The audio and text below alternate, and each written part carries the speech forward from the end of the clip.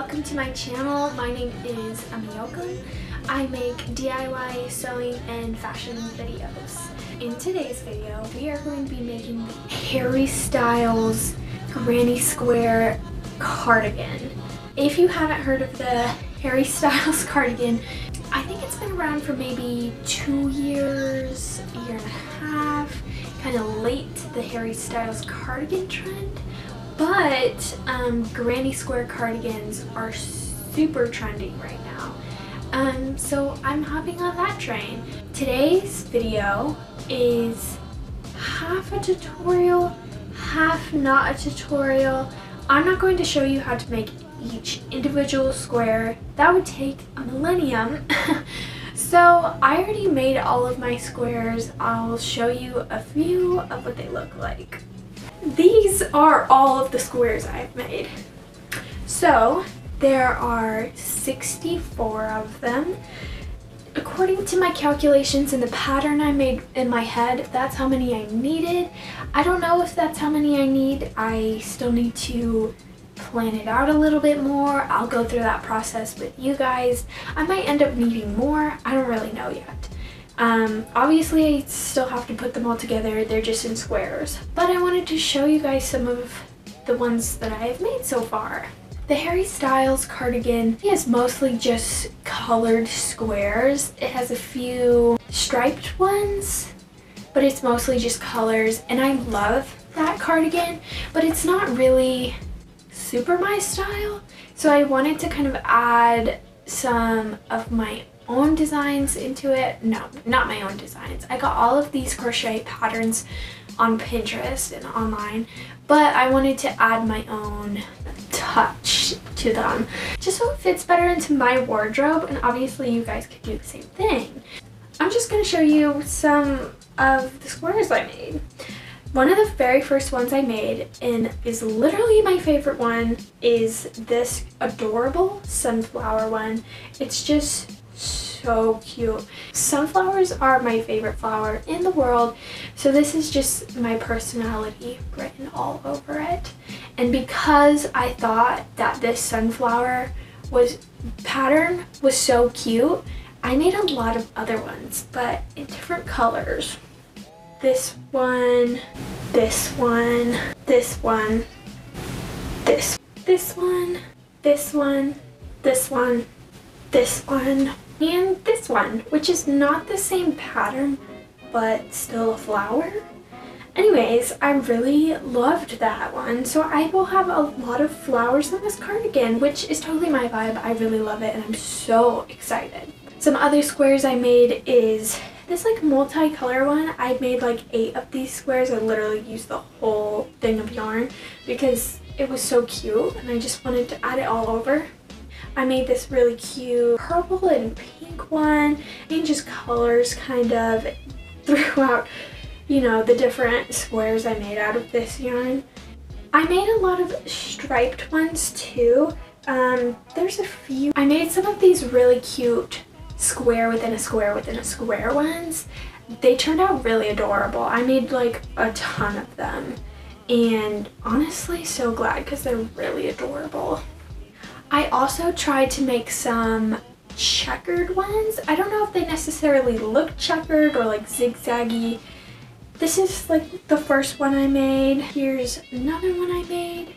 Here's another one I made. This one looks more gingham, maybe.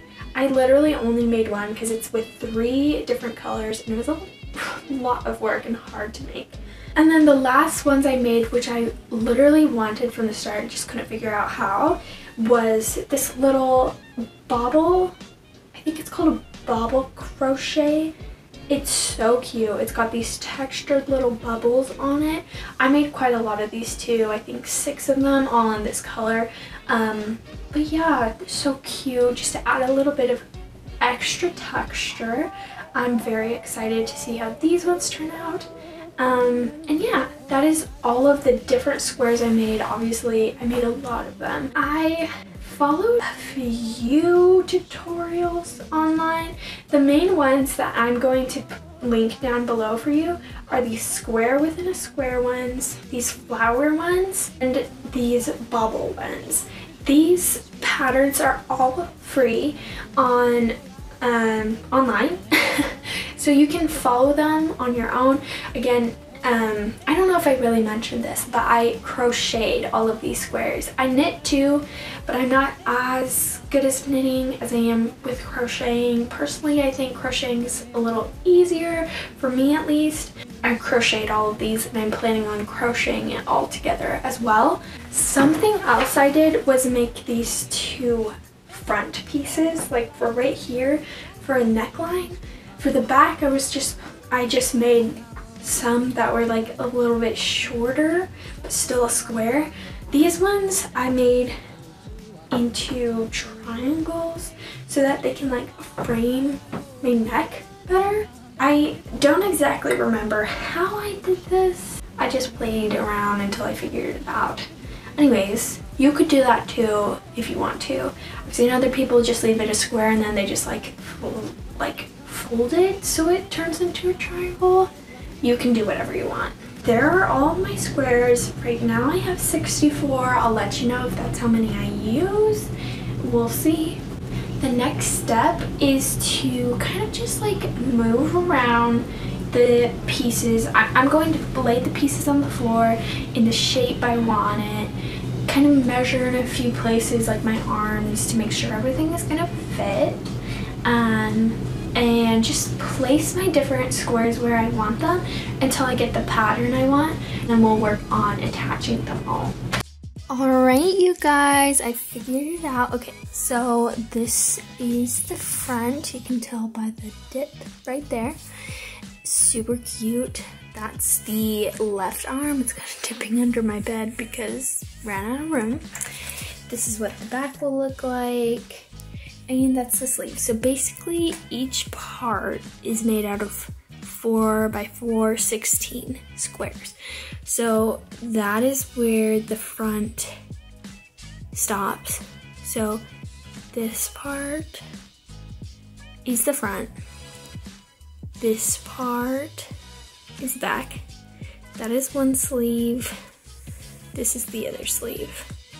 Okay, so basically it's going to just be kind of cropped in the front, which I'm totally okay with. This is what it's gonna look like. I'm so excited. It's so pretty. Okay, now we just gotta put it together. Okay, you guys, I'm putting it together really quick. I'm doing this on my phone so that I can see what's going on.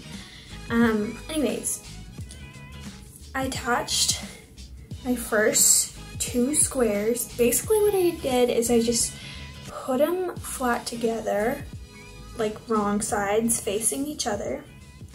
And then I put my needle through like both layers, like through the first stitch on this white one and through the first stitch on this like multicolor, and then I hooked the thread, pulled it through, and did like a single crochet. And I did that for the whole thing. And so it kind of has this like tan bridge almost. It's like you can feel it. And I want that. I think it's kind of cool. It adds some texture. So that's what the back looks like. You can hardly see it. You could do it that way too. Like if you want this on the inside and that on the outside, you could do that too and make it really smooth. But I kind of want it like textured like this. So that's what I'm going to do. All right, guys, I finished my first row. Just a whole lot more to go, but it's looking so good and it's so cute, and I can tell this is gonna be really comfy, so I'm very excited. I'm just gonna be making a lot of very long rows like this, and then I'll get back to you guys when I'm ready to start stitching everything together. Just put these 2 very long pieces together. They look so cute. And it's fitting pretty good. The sleeves are going to start here and end there and like be pretty big, which is awesome. The one thing I'm not loving is, so these sides until here are supposed to match up, which is fine, but then there's not like a whole lot of space in the front, which I don't mind too much, but there won't be like enough space in the back basically. So I'm thinking I might crochet another like extra 2 inches connecting here, maybe 1.5 inches, I don't know, I'm thinking about it, just in this color that I'm using to attach it all. That's what I'm thinking I might do. Or maybe this red color, no, probably, I don't know, I need to think about it a little more, but I think that's what I'm going to do to make sure it fits all right. You know, I still need to think about it. This is what I changed. So I added 2 squares here. So now the bottom is 5 around, plus the other 5 once I add the other side. So 10 all the way around. It gives me a little bit of extra room. The back is all the way covered. The way I did that is the sleeves were 4 on the top and 4 on the bottom. Unnecessary. We do not need that much for a wrist. I am going to leave it 3 around the wrist because I do want sort of a what's it called, bishop sleeve effect. Anyways, what I'm going to do here, one sec. Okay, this is what I'm going to do because I made the sleeves so much smaller. There was a lot of extra squares. I have 4 extra squares. So basically, I'm not going to use this patterned one anymore. It's out. But I'm going to unravel one of these, or 2 of them actually. Keep one side this width, but then I'm going to triangle it down until I use all of whatever yarn is left. That's what I'm going to do, is triangle it down and then add it to this part of the sleeve so that it fits onto, you know, the rest of the cardigan and there's enough room for my arm, but that it tapers down into just 3 at the bottom. I'm not exactly sure how I'm going to do that. I'm just going to play with it. I'm definitely not an expert crocheter. I'm just kind of trying this as I go. So I'm sorry if this is just not helpful in that way, but this is going to be so cute and I'm so excited and I really hope that you guys make this too. Alright you guys, hopefully you can see me, but this is what it's looking like. Dude, it is so cute. It is really, really cute. It's kind of short. Like, I wanted it to be short, but like, I think it's making me a little upset because my shirt is longer than this is. So I'm definitely gonna add like a pretty thick band at the bottom. I'm planning on like outlining everything in this cream color or maybe like a white color. Not super sure yet, but I'm going to make like a cuff and waistband and like, I don't know what to call them, but like lines down the middle, and like it's 11:30, so I'm going to hit the hay. I'm so happy about the progress I've gotten so far, and I'll continue in the morning. Hello you guys, it is the next morning and I've already gotten a little bit of a head start, not much. Basically what I did is made some little pizza slices, and this is for the sleeves. They'll basically go like right here and just help to taper things in a little bit. I literally still have all of my pieces on the floor just so they don't move, and I just want to keep all of the patterns in the place I want them so I don't mess anything up. The top is 4 squares round. And then the next one is 3 squares plus the beginning of this. Basically 4 squares. But then it starts tapering to the point where when it gets to the end of this, it will only be 3 squares. And then the wrist will also be 3 squares. But then when I make the cuff, I'm going to make it kind of cinch in those sleeves.